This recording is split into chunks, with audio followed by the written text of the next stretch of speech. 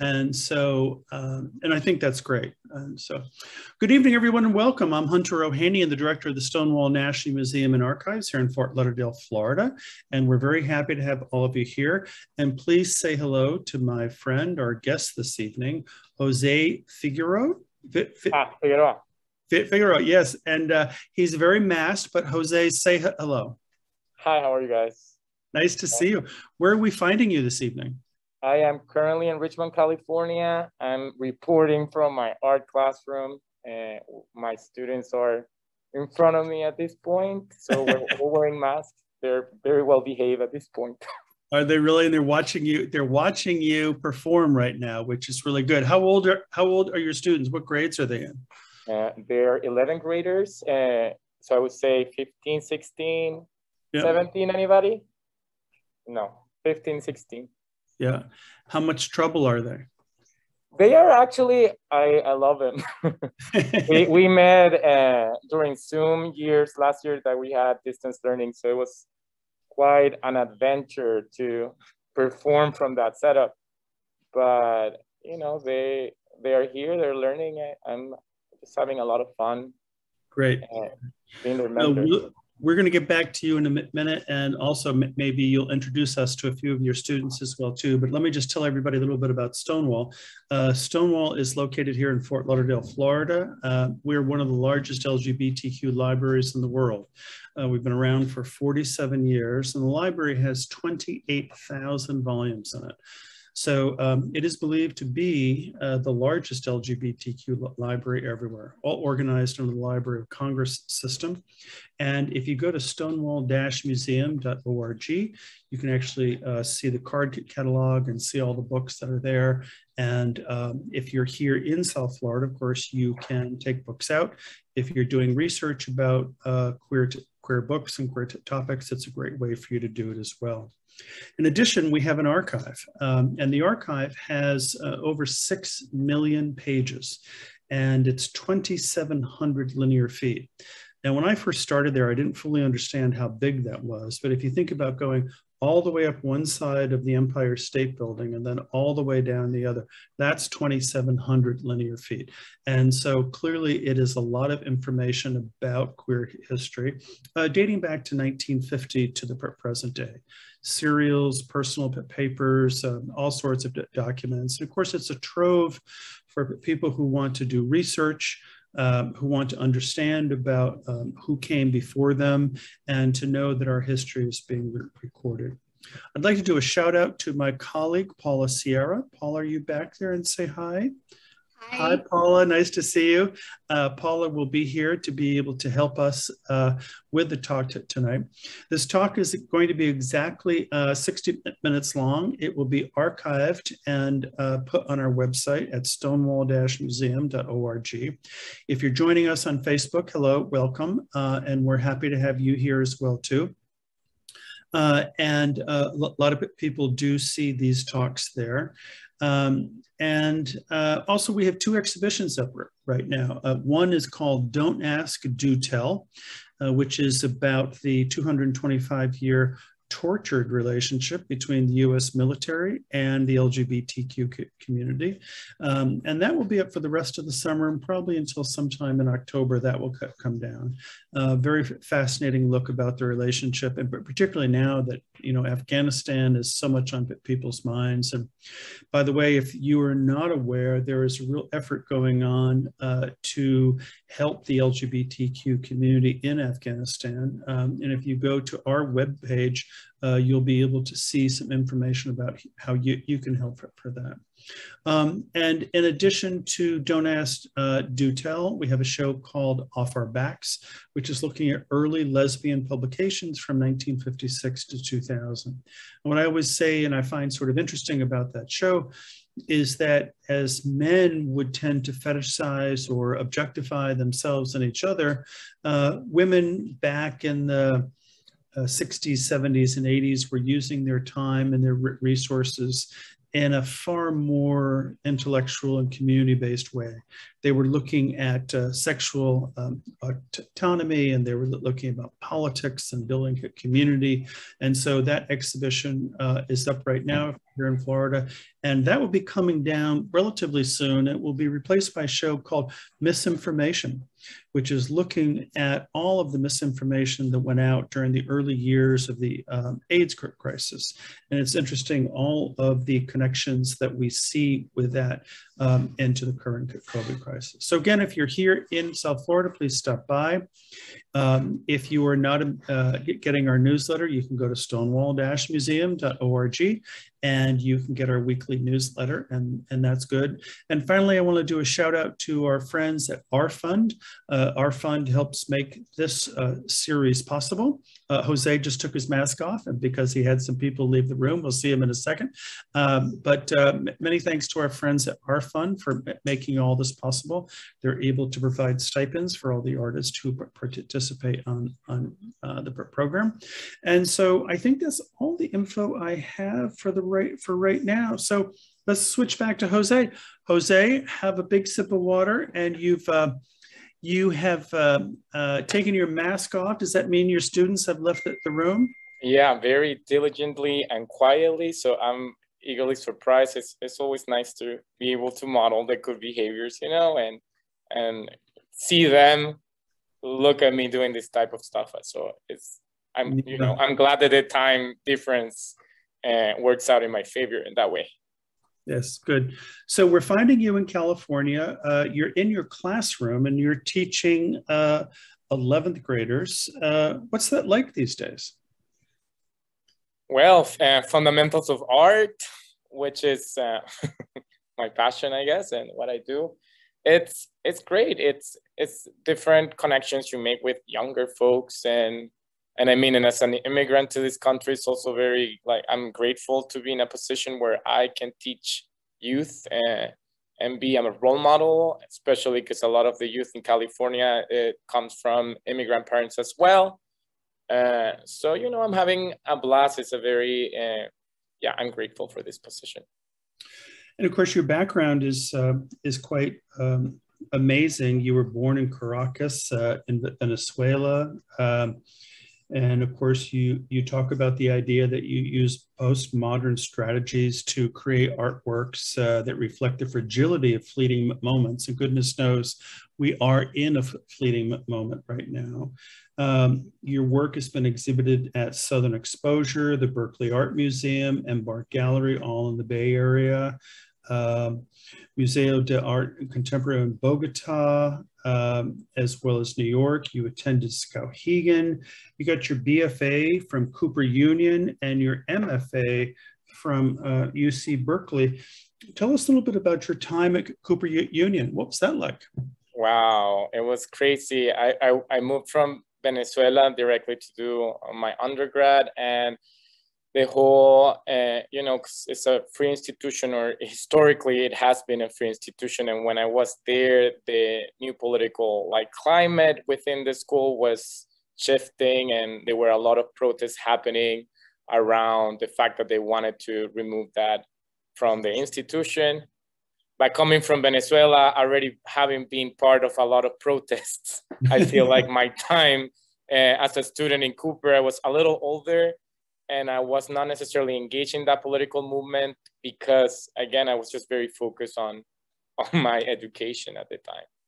Yeah, I thought about that when I saw that about you being there in 2014, because that was really at the time when the board had made the transition there. And of course, I was living right down the street from it at the time. And, it was a big deal. I mean, Cooper Union was really meant to be sort of a free college for everybody. And it was set up in that particular way. But then economic realities or business people or whatever it is, they made the decision to move in another way. And of course, it upset the apple cart, certainly, for higher education in the art field in many ways. Well, because it is an example of possibilities, and it's a beautiful institution, partly because of the fact that it can be one of a kind in that regard, and set up an example of what education or higher education in the United States should be like. Yeah, Yes, I was so blessed to be like, I could not have moved from Venezuela if that situation would have been any different. Yeah, and of course it is in kind of sacred queer space there, because there you are with Cooper Union right at the mouth of St. Mark's Place, and the St. Mark's Bass was right down the street, and the Village Voice was around the corner, and the Saint was only 3 blocks down the street. And even while you were there were places like the Cock or the Hole, or other places, the Phoenix, or the Nowhere Bar, or you know, there was a lot of artistic queer history in that neighborhood that you went to school.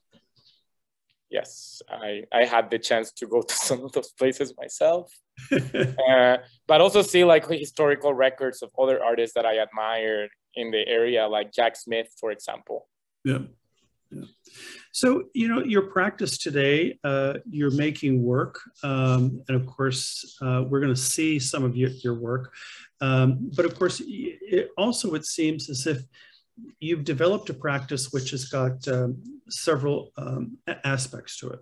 You're doing your own studio practice. You're doing a public practice as well too, as far as murals and things that are going on. But then also you're doing an educational practice involving kids. And so talk to us a little bit about how those 3 things fit together. Well, I think that, you know, coming from a country like Venezuela, which was a mono producer, and we relied on the oil industry, like mostly or only, and that was our pitfall in terms of then relying on just one resource. And I feel like that has kind of informed a very how you say that, when you eat everything around you and you try to make everything work. So anyways, I feel like from the get-go, my practice has been very multidisciplinary, and I've been trying to make sure that things feed themselves. And in that way, you know, it's hard. Like, I mean, for me, art and life are connected.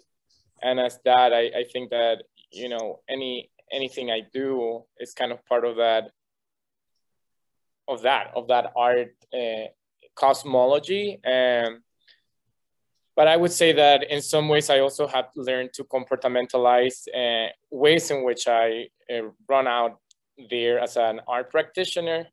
I've developed a very strong drawing practice, because it's a way to relate to people with an object that they can consume as an art product quite easily. And it generates like easier connections.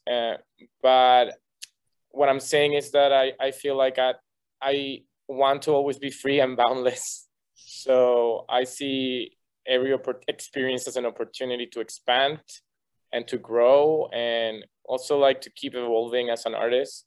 Yeah. Which is, you know, like at this point, I feel like I've been too fixated with drawing, and then I'm like, oh, what am I going to be doing next? Is this changing?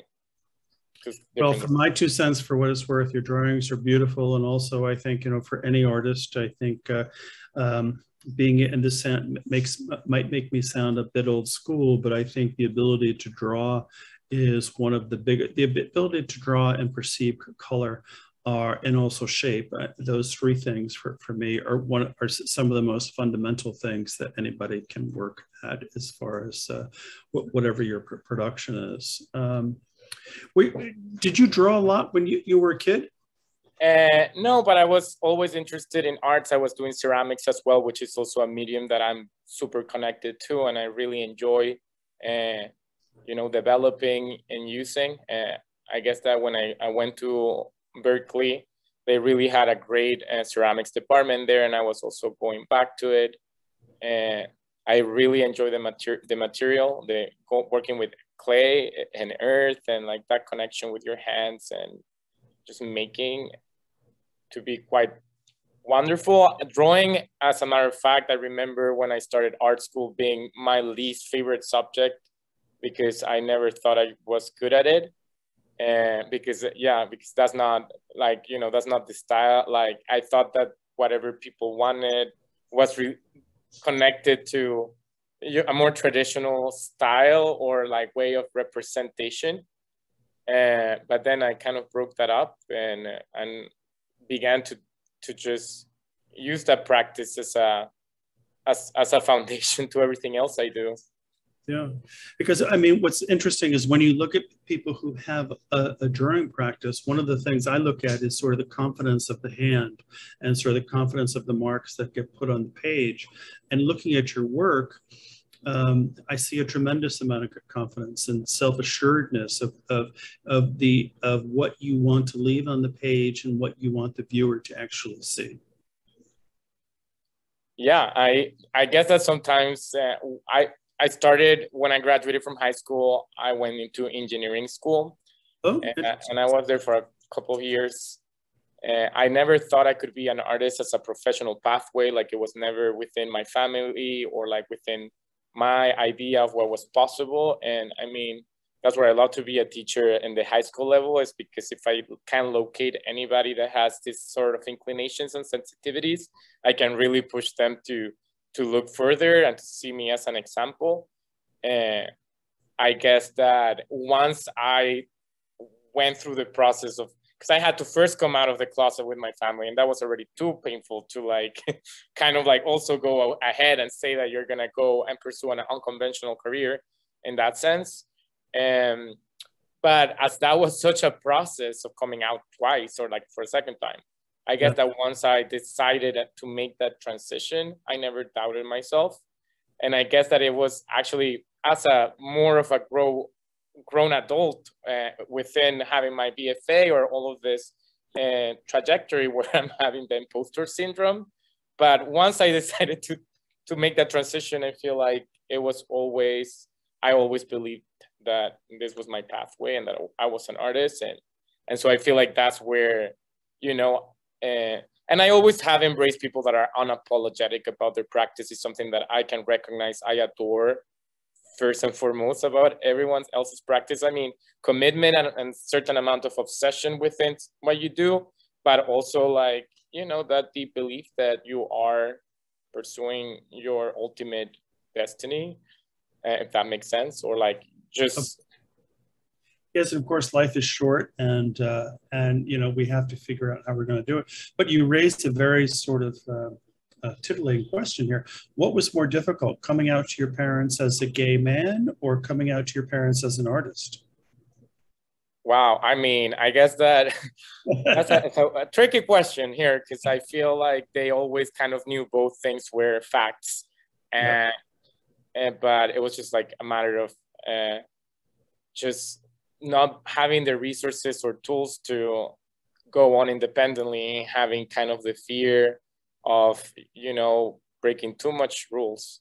But I feel like it was interesting to witness within my body that transition, because when I was in engineering school, I felt way more, there was a lot of more eyes on my decisions within this. But when I transitioned to be an artist, I felt like society all of a sudden left me alone with whatever I wanted to do, which was mostly my fight, and just to be.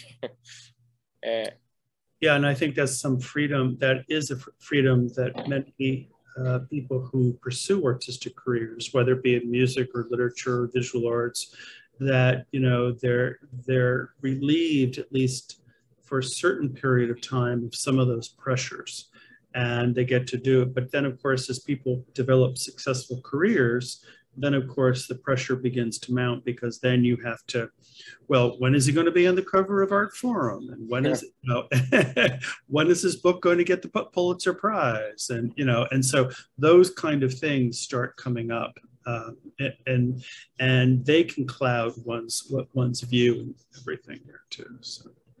But it's beautiful that you are working with kids. And so what's the name of the school district again that you're in California?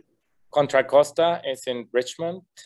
Yeah. And so, and you guys have a mask mandate in place, and your kids are doing well. How's that working with? Well, you know, you have the event, like I'm sometimes like, this is my biggest pet peeve after 2 years or a year of wearing masks, is like people wearing their masks like just like this.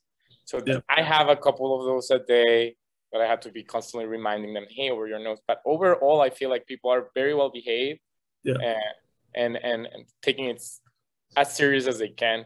I already heard that there was maybe a COVID case in 9th grade. You know, like there's already what is going to happen if this trickles down into people testing positive for COVID, but they're testing the kids once every 2 weeks.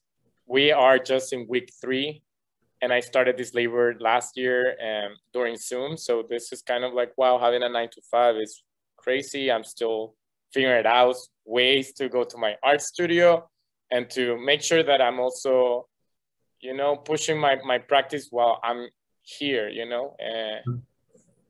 When you're talking about the cover of Art Forum, I'm here like thinking sometimes about how I get a little frustrated with kind of like this line of work, because probably it's not that glamorous direction. But then I had to kind of like wake up myself and be reminded that this is probably the best I can do at the moment. Like I get full salary and benefits, something that I never had. And then I can just build upon itself. And also like, there's so much pleasure you get when you get to make connections with kids, and you get to see how they are so excited to see you here, and how you can kind of like, I'm in week 3, and you know, so some of those relationships are already blossoming, because in the internet age, when we were through Zoom, it was quite a different type of engagement, and very difficult to locate how to support different types of learners, and how to, you know, create a Disneyland within the classroom, but also make sure that you are putting there some nuggets for the kids to learn something. You want to teach them skills, because you want them to thrive and succeed in whatever it is that they are pursuing. So that's been great. Another thing that is great about where I work now is that I also happen to be the person in charge, or like the adult that tutors kids in the Gender and Sexuality Alliance. So that has been very pleasurable, because I can also be here fully as myself, and you know, support different, you know, everyone from different parts of the rainbow palette, and I'm learning within that process. But I'm also, you know, a proud papa bear here, like, you know, taking care of my cubs here, and making sure that nobody is in the wrong path here and within the bully side. Because I feel like growing up, I didn't have a figure like that in my high school, and so I don't know, like there's something very sweet about making sure that you are that person here. It's so rewarding, isn't it, to really feel like you're in that role. And I have to say, I mean, of course, your work is very well established. Your education is top notch, but you also, you just exude the guidance and the support and the love for those kids, and that you have. And it's just, you have to be told this all the time, because you have such an affect which would make kids feel safe and feel comfortable, not just from an art standpoint, but also from a queer standpoint as well too. Yeah, so again, like it's like witnessing, because during Zoom it was kind of harder to see or get some sort of like rewards, or like positive affirmations, like, oh, you're doing your job, you're doing it well. Now I feel like week 3, I'm already starting to see, you know, kids making me bracelets, stuff like that, you know, it's filling my heart, because again, it's like, okay, I am establishing those connections, and these kids trust me, and again, I'm happy with that, because I'm happy with you being that person for them, you know. Sure. No, it's so clear. So tell me a little bit about the drawings behind you. Oh, well, these are just the elements of art, which are part of the fundamentals of art, which is the classroom I'm teaching. Yeah. So this is just my whiteboard. We do have, this is a school with wonderful resources. Then we were talking with my advisory about which mascot should we choose, because we need to come up with an advisory name, and you know, like it's just maybe not our work, but work. No, but it's really nice. And as we've been talking, I've been looking over your shoulder there at some of that stuff, and it's nice. It's nice to see some of that.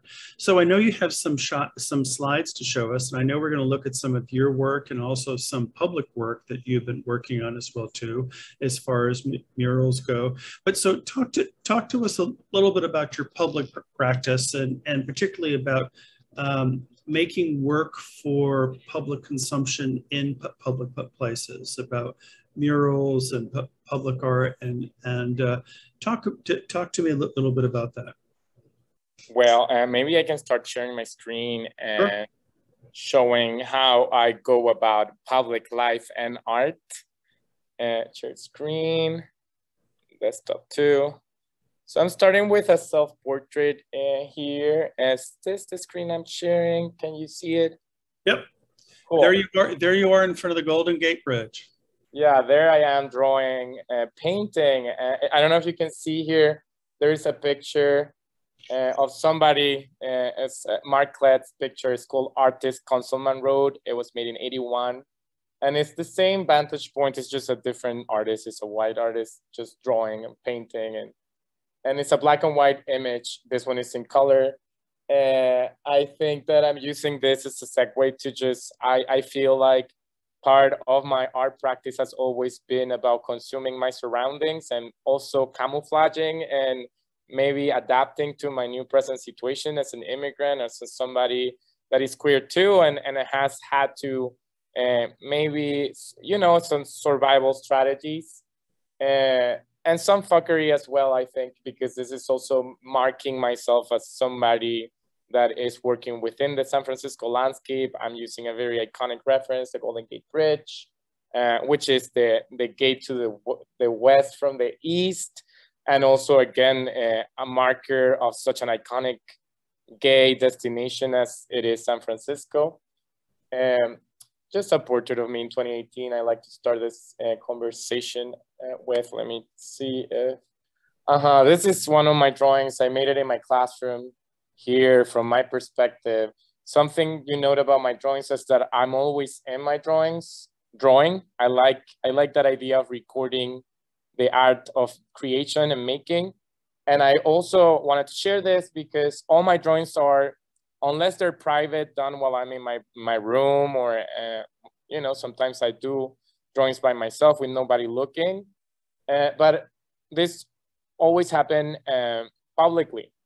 I have a photographic training, so I see this as long shutter exposures. They're like handmade Polaroids. I talk about them a little bit as handmade Polaroids.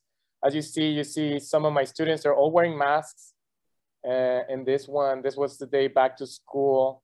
You see, I have a poster of Marsha P. Johnson over there because, again, I'm the GSA supporter here, and I think it's important to bring forward some figures that these kids need to know about. Make art, not war. Do what makes you happy. This kid told me the other day, because I've been telling them how one of my goals this year is to get some cartoons in the New Yorker, because I really want to have a cover there. Not the cartoons necessarily, but the cover is something I'm looking forward. So I've been talking to them about it. You dream big. That's a wonderful thing for your work to be on the cover of the New Yorker. Yeah, that's, you know, like, and I want to talk to them about it. I just got the encyclopedia of cartoons and I'm showing some of them to them so then they can give me ideas. They see me drawing, so they kind of know what my style is. Some of them were laughing because they were like, Mr. Figueroa doesn't know how to draw. And I'm like, oh, GFY, which is go find yourself. So not to be mistaken with go fuck yourself, which is what I mean, that GFY. They had to find themselves. They're too young. This one I made in March 2018. I have around 2,000 of these drawings. They're autobiographical. They're first source documents. They happen on site. I'm very committed to this practice because I also, you know, because it's a practice that builds itself and it gets just the more amazing the more I keep doing it. So I'm very, you know, like it already has a life. And I have drawings everywhere I go. Like if I travel to a new place, it's a must. Sometimes when I'm here, you know, like last week, like first week of school, I made a drawing a day from the classroom. I haven't made no more drawings because, you know, like it also comes to a point where I need to do my work. But they are good establishers and introductory cards to any layout or situation I am in. So in terms of public art, like this is probably the most public practice, like, because you always see me engage in this. Is not a secret. It actually comes to a point where when I'm not drawing, people are like either expecting me to draw or also very happy that I'm not drawing, because, you know, you also have to live your life. Right. This one is in Costco while I was getting tires. So that's what I mean, you know, like it's not that I go to an art place and I draw only in the MoMA. I draw everywhere, and I like to draw in unconventional places and everyday life, you know, record everyday life. You see all of these tires. I think I got some Firestones here. They gave me some warranties, you know. Here I am drawing. This one is in the DMV, you know. Sometimes people are like, oh, it's such a waste of time. So I come prepared. I don't have time to waste. Now serving G 133 at Windows 6. I mean, and this, I'm reading some of my writings. These are first source documents, and I label them sometimes. Sometimes they don't have text, but most of the time they do. It depends also on my mood, but I see this as also some sort of poetry in some ways.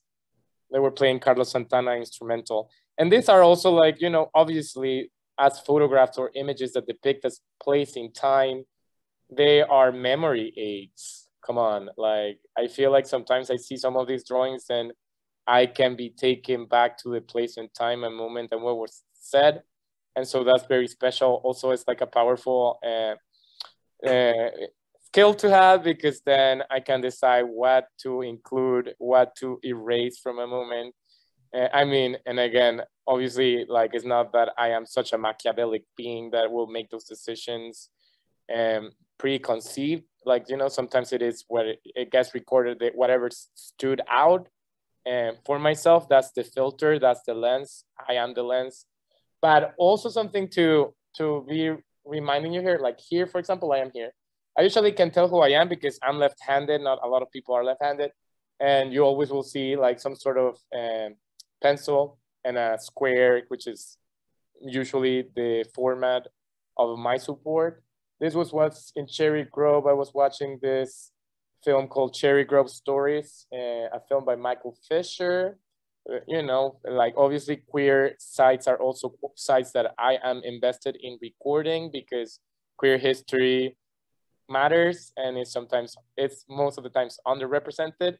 And as an artist who's I also work as my own art historian and my own, like, creating a collection as first source documents, it's important for me to make that clear, you know, that I am here to also document these sites where people like us have been ostracized throughout history, and people forget that, you know, we're people too, you know, like, especially people that, you know, I don't want to go into this. This was at a dinner party in Cherry Grove. We were talking about coming out.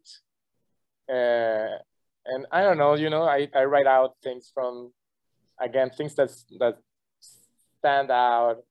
This is, you know, some people can recognize themselves, which is also nice, because it is, again, a practice that is public, but it's also like it works as a great introductory card, and it's very inclusive. It usually includes everything that happens or all the people, you know, like, I tend to be mindful with that, and people see themselves. That's really nice. This is a recent one.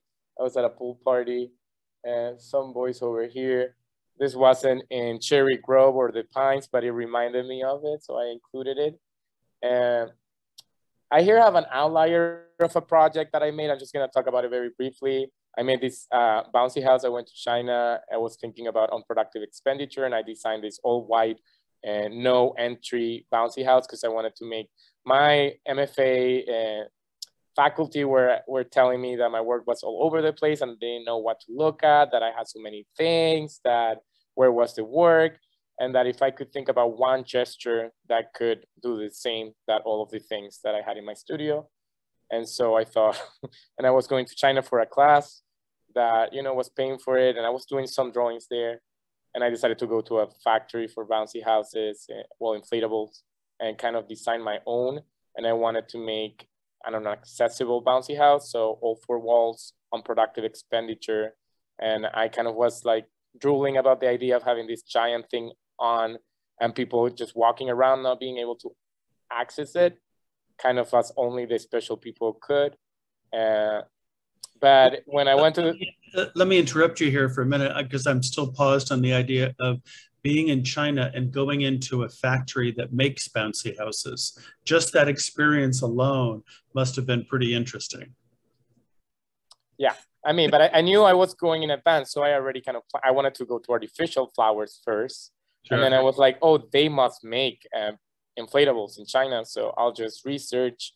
I got 2, 3, we started conversations, I asked for budgets, because this is also a thing, what can I afford? I am not an entrepreneur and I'm not super wealthy, I'm wealthy in spirit and in heart, but you know, I do have a budget. And so that was kind of like a solution in my head, like, oh, this is something that can be the one gesture that they're asking you to have that kind of reflects, you know, my explosive, you know, and like very, I mean, I think that my practice is one of the spirit as well. And I think that this structure in some ways is sort of a temple of sorts. Anyways, but when I went to the factory to like explain my design and shake hands, because I really wanted to go to the factory, that was important, especially because the opportunity was there. And the people were like, oh, we can, like, how are people gonna get into this object? And I was like, the worst thing to say is that it's an art project, that they should not worry because nobody's gonna, I don't care. Because that kind of defeats the whole thing. So what I did is that I drew, this was drawn, you know, I'm in meters because I come from Venezuela, I don't use foot, different colony. But I drew this ladder and I was like, oh, people just go in and they jump. But people in the factory were also not convinced. They were like, no, that's going to explode. That's physically impossible. We cannot make it happen. And then we had like a brief conversation. I was kind of appalled because I didn't think it was a big deal.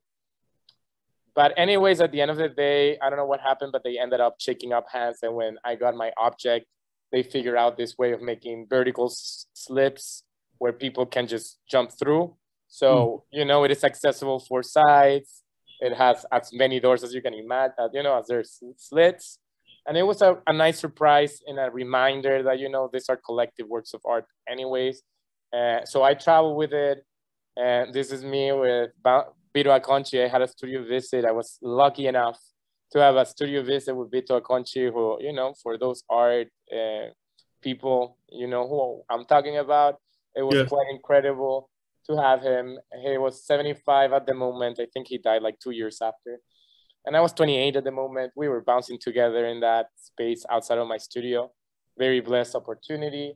Again, a way in which my art projects also mix with my drawing practice, and probably why I show this outlier is that, again, talking about that multiplicity of forms within my practice, public practice, you know, because last time I used this, I mean, it's in my laundry room. It's kind of packed, but I lent it for a Juneteenth party event in my neighborhood, and people, like, kids love it. Kids love it. Right. Also, a funny thing about this object is once I took it to Burning Man once, because I also happened to be there, and I like to be making art everywhere I go, especially if this is kind of like such a desired destination, because I feel bad about going to a place and just relaxing and having fun when, you know, I should take advantage of the opportunity. But this is funny because after Burning Man, I took it, I showed it somewhere in Marin County, and all of these kids came in, and it was, they came out like fully covered with desert dust. It was very funny because, you know, partly also like what the object for me is speaking about is the lives of the object on of itself, like the people that have been there. I mean, for me at least, it is kind of like a time vortex, and I think about it like that. Anyways, I'm gonna make a transition now. I just wanted to show you that project.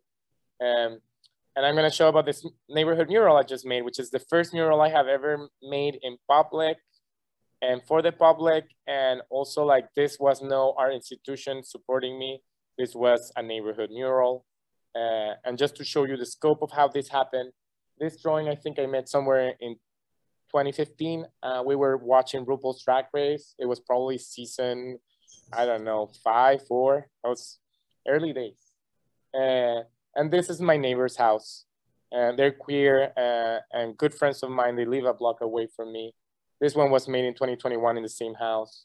So I usually go there, and whenever they invite me to dinner parties or whatnot, you know, it's not uncommon for me to be drawing some sort of those events ever since 2015. So, you know, it's 7 years of drawings there. I don't have to do it every time I go, but, you know, whenever I feel the divine inspiration, I will. This one is also from 2021. My friends, DeAndre and Cody, are both DJs, and they're a couple. They're now going into an open relationship, which is interesting, but fun. It's just really good to also grow with them in terms of just being a support. This was us also planning for a Juneteenth party in the same living room, because, I mean, this is kind of like a fast forward. But anyways, we live in West Oakland, and their house is like maybe in the corner, like right next to the house where Huey P. Newton, one of the founders of the Black Panthers Party, was shot and died. So that is just a geographical, locational fact. And so, you know, in June 2020, with the killing of George Floyd, there was like this uprising, even if COVID was here in Oakland. People were kind of devastated, and there were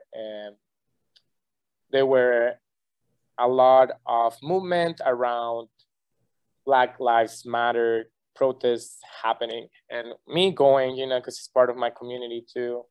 This one is one that happened in June 8th. As you see, Black Lives Matter, no justice, no peace, no racist police, socially distanced from anti-Blackness. Those were some of like the mottos I could see. On the same hand, these were like marches. These are pictures of marches that were happening in the same time in New York. A lot of mural art was happening in Oakland during that time, a lot of in downtown provisionally.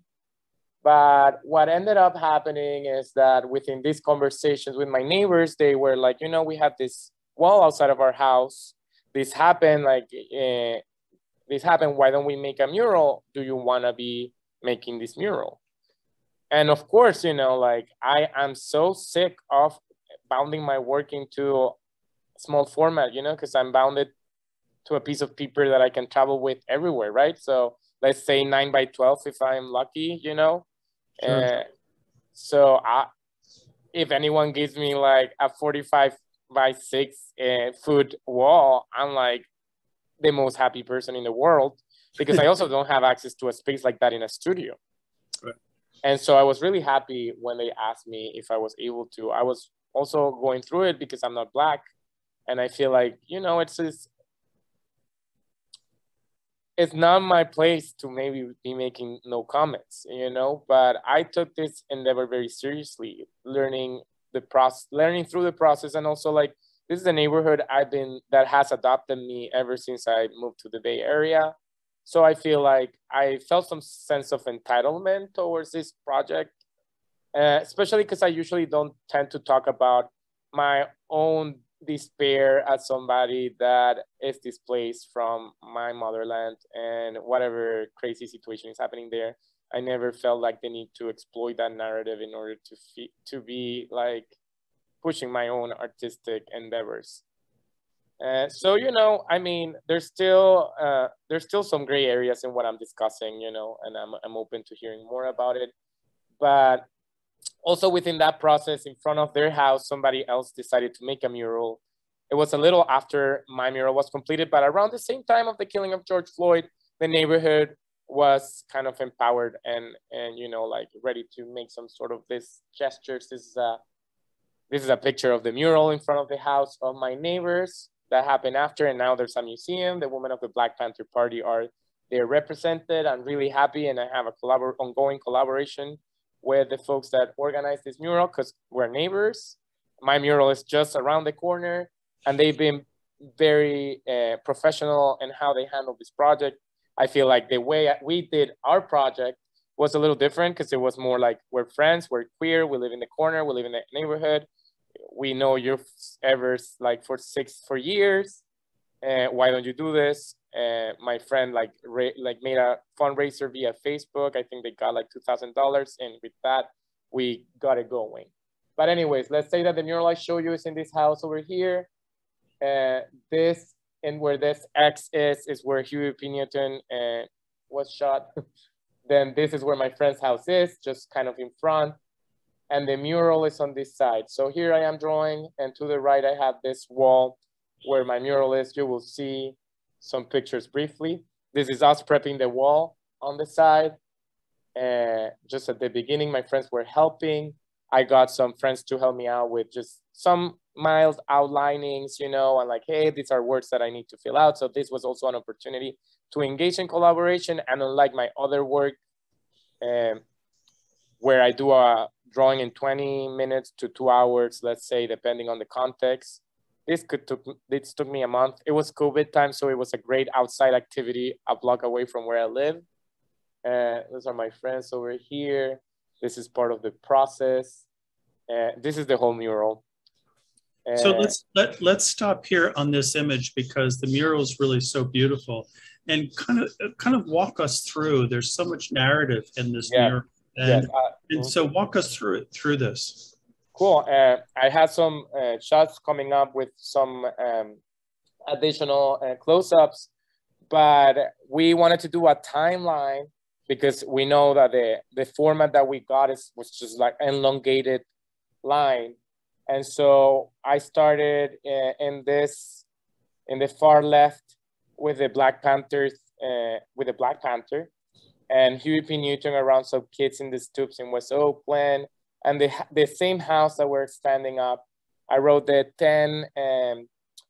10-point program, which was redacting in 66. I think that they had some edits done in 67.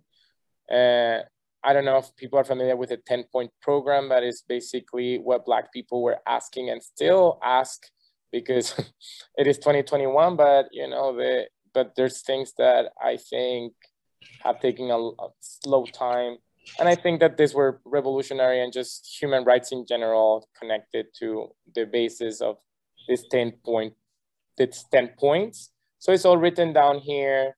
We have a little bit of a segue into the People's Food Program and some programming from the Black Panther Party that was not necessarily related to guns or militancy, because I feel like sometimes the Black Panther Party also gets to be framed as only violence, and that's inaccurate. Like, they had a lot of community programs that were feeding the people in ways that the state wasn't.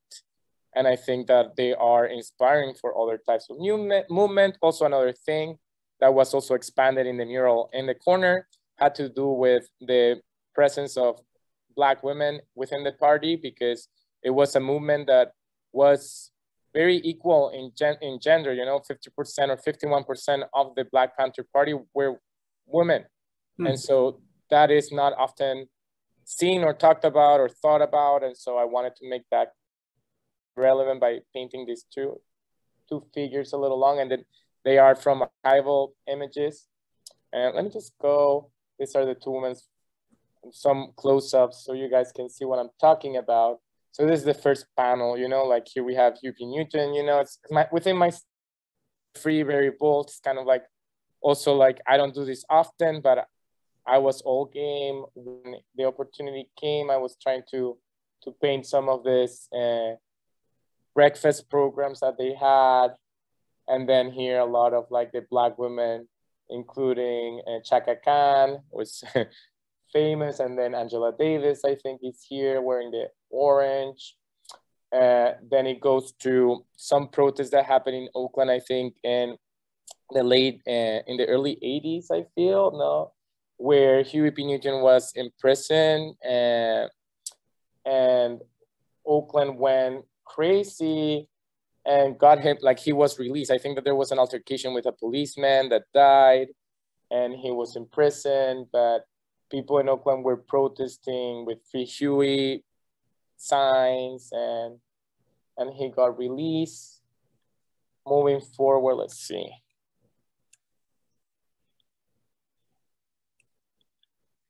Your work is so rich in political content, and particularly around race.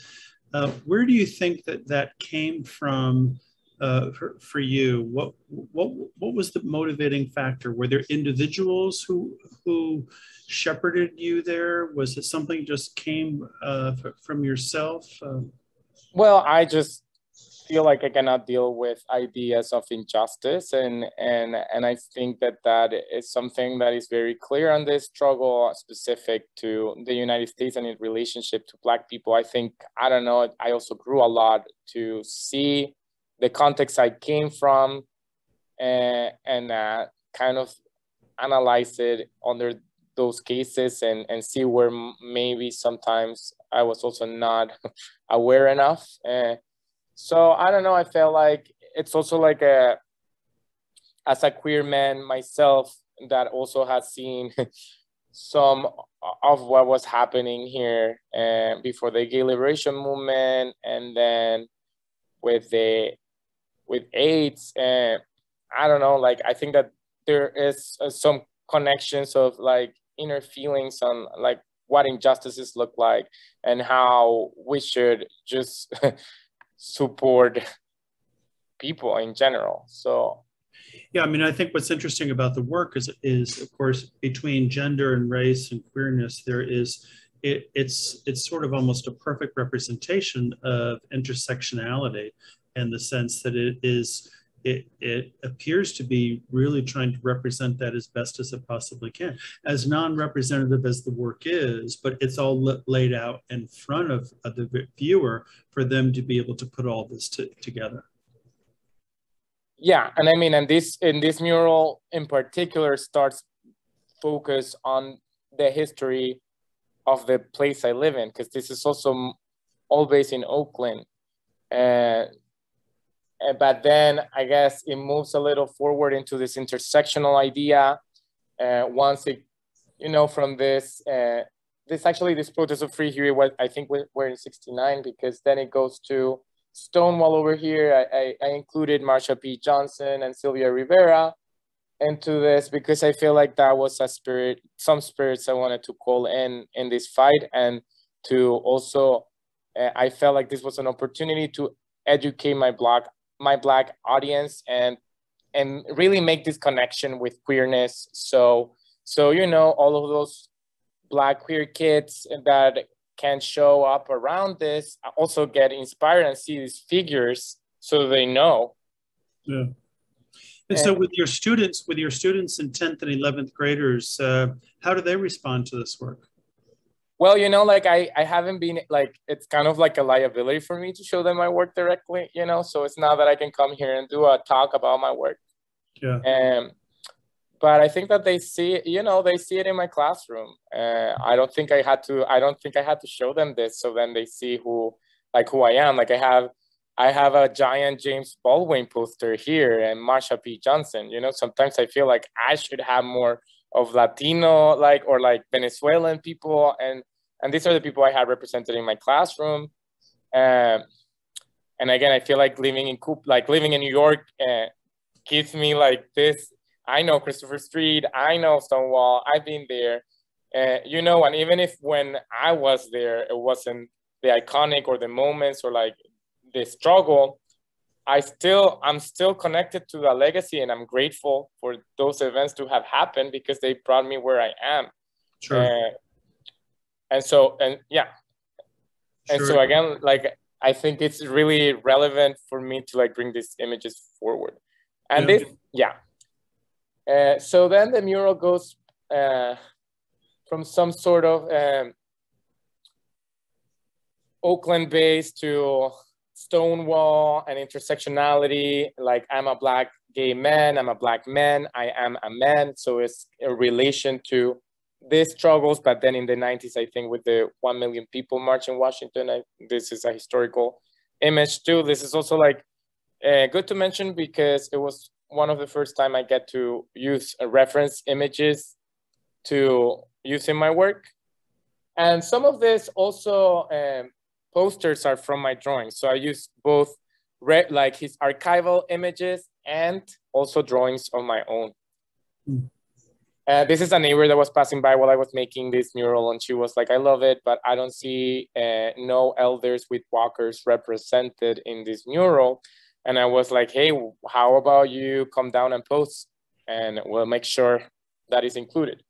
Which she gave me a very beautiful post and candid picture that then was translated into a part of the mural, you know? And so it's, yes. Yeah. this to say that this was a process, public, and it was open. And I love the fact that I didn't have to deal with no organization telling me what to do and to give them a map going to be representing one-to-one, because, you know, these are the magic moments of you showing yourself as a creator and being able to connect to people and being able to hear what they had to say and being able to give them that gift as well of like being represented and being part of it. And you may have mentioned it, but tell me a little bit about the fence that this was painted on. Whose property is this? Well, that's funny. The property, you know, the neighbors I talked about that I know for maybe like ever since I moved to the Bay, so 7 years, they rent. So it's just the owner of the house. Like, it seems that the people that like my friends that rent and the house, they technically put the fence in so they could say what happened in the fence, because before there was no fence, right? But the house is owned by other people, and I don't know what's going to happen after they move or not. But I feel like it's now part of the neighborhood. And most of like the murals that happened after the killing of George Floyd were more, let's say they were not as permanent as this, because they happened in downtown and they were around the wood panels of the stores that were closed. So, you know, like they were more ephemeral. Right. The mural that I show you in the other neighbor's house, they did it in a way that will be permanent. This, I think there's a question mark. Yeah. It's already been a year, and, you know, and it still holds up, which is a happy thing for me. You know, it's my first mural that I did, not necessarily willy-nilly, but, you know, like you learn a lot the first time you do something. Well, but also, as you say, that it's a process that evolved simply by having that woman on the walker in the purple dress coming by and commenting on it. You were open to be able to have her representation in there as she was part of the neighborhood, and that's wonderful. Yeah, that was definitely one of the highlights of the process, because again, it's just like, I think that those are the moments in my life where I shine the most, right? Where there's a surprise and then there's a surprise. I don't know, like, again, like, I think I make art for, like, I like the idea of making art for people, as much as that maybe sounds corny or overplayed. But I do enjoy those moments where, you know, real people get to embrace and connect and admire your creative gifts. You've touched on this, and of course it's in the panel, but you have mentioned Huey P. Newton, and so talk to me a little bit about the influence that he had on you and your work, and how you perceive that today. I mean, I guess that he is a representative of what living in West Oakland has had in me, in terms of making me more aware of racial differences and racial histories and racialized events. Huey P. Newton was the face of the Black Panther Party somehow, because he was one of the creators, of course. I think, like with any other public figure, it's also convoluted. I didn't know him, I didn't meet him, but I think I am so seduced by iconography, and he's definitely an icon from here. Yeah. And I'm also so seduced about consuming whatever is there for me to take and learn from somewhere. And I think that was something I really needed to learn, because next time where I move somewhere else, you know, knowing the timeline, the events, the 10-point program, and the Black Panther Party more than a lot of people.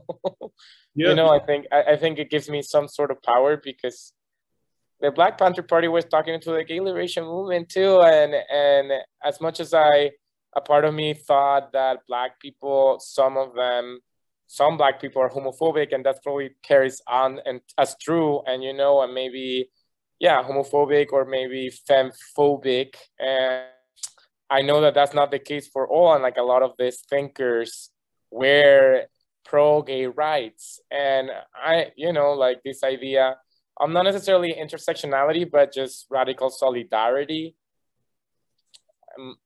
Yeah, I don't know, like I'm pushing it, because I also don't want to believe, like, I don't want to make here a fake Disney story. You know, there's still a lot of questions too that I'm asking myself in this kind of like power dynamic and relationship. But at the same time, I'm also like trying to document like a historical narrative, and making sure that people are represented under a bold, colorful, and powerful light.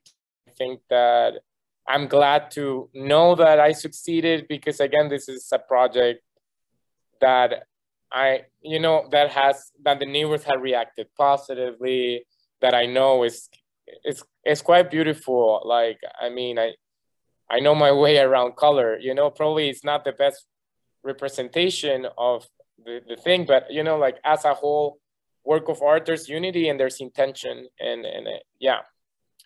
So what's really beautiful about that is the fact that you're absorbing the area that you're living in right now, and sort of absorbing the conversation and the context that may have happened before you were there, but you understand almost the ghosts and the spirits that are around you and the impacts that were actually happening there. We're going to have to, we're at our hour now, believe it or not. It goes by so fast, and so it's so great. So Jose, it's so wonderful to meet you. I hope that we can find a time for you to come to Florida. I would love for you to come into the archive here and to be able to see things that that could inspire you to do other things. And then, as I said, there's also a little project. I'll text you tomorrow and we'll find a time that I want to talk to you about it as well. But I want to thank you for sharing all of this work with us. The mural is absolutely beautiful. It's lovely to hear all of your thoughts and to see you in your classroom there. So thank you. And I want to thank all of you for joining us. As I said, I'm Hunt. Oh, yeah, great picture of you there. I'm Hunter Ohanian, the director of the Stonewall National Museum and Archive, and we're very happy to have you all here. Join us next week or the week after. We're usually doing shows every other week. They're all archived at stonewall-museum.org.